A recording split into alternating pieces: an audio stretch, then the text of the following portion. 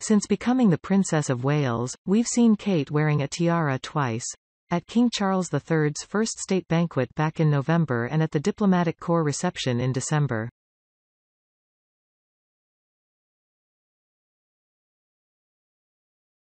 Now, the royal has been pictured in full princess mode once again, at the state banquet celebrating the wedding of Crown Prince Hussein of Jordan and Princess Rajwa Al Saif in Amman, Jordan.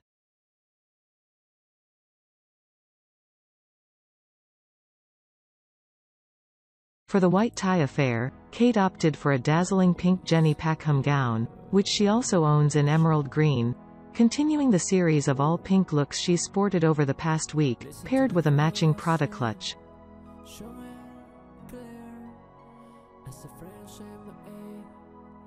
She also wore the lover's knot tiara, a piece she has often turned to over the years.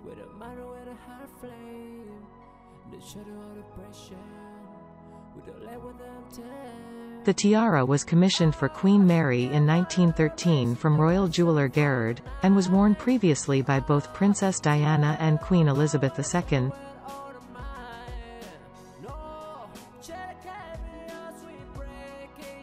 At the state banquet, Kate also wore some heirloom jewellery that's new to her. The Greville chandelier earrings, which were worn by Her late Majesty numerous times throughout her reign.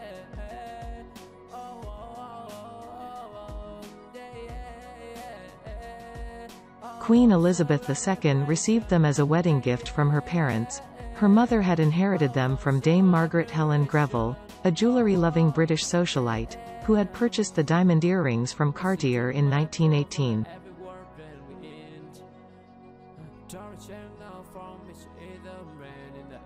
Kate was not the only British royal sporting family heirlooms at the wedding banquet. Princess Beatrice opted to wear the York tiara, belonging to her mother, Sarah Ferguson, for the event.